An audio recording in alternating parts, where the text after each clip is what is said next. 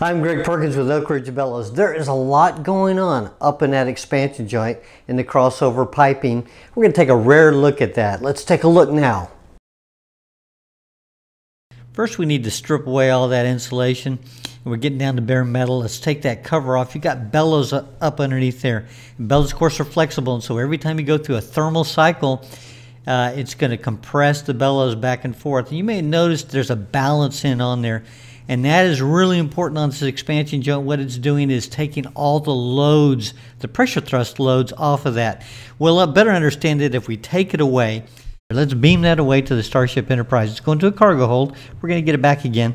And now if we just had heat on it with no pressure, of course, it would compress the bellows like we would want. But, of course, we've got pressure with that, and this is what would happen. We would have that bellows extend, and then it would just overload everything that there is. So we're going to bring back that balance in and see how that now helps us. Pop a hole in that elbow. Now when we pressurize it, and it's going to want to grow on us because we took the cover away, let's put that cover back on, see what that does for us. Put the cover back on, and now when we pressurize it, those forces are balanced. Each bellows is wanting to extend. The cover's not letting it do it, but now that T-section is free to move back and forth. That's how a pressure balance works.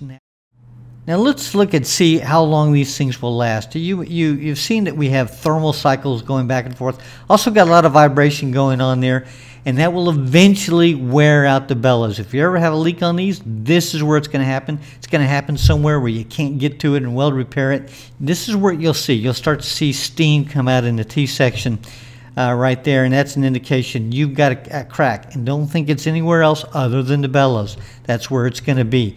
And that crack is only going to progress and get larger, so it's only going to present a problem. And that's when you're in trouble and you're going to have to go into a shutdown if it gets excessive. You want to be able to replace that part long before that happens. So whether this is a GE unit or Westinghouse unit, all of those turbine manufacturers will agree that after 25 years, you're living on borrowed time. You need to get in there and proactively replace that before you see a leak. So if you haven't rebuilt the crossover expansion joints, as a minimum, you need to get some cartridges on order. And those GE duplicates, they take, it's hard to expedite those in anything under 8 weeks, which is why we want people to get those things already on order and have them on standby.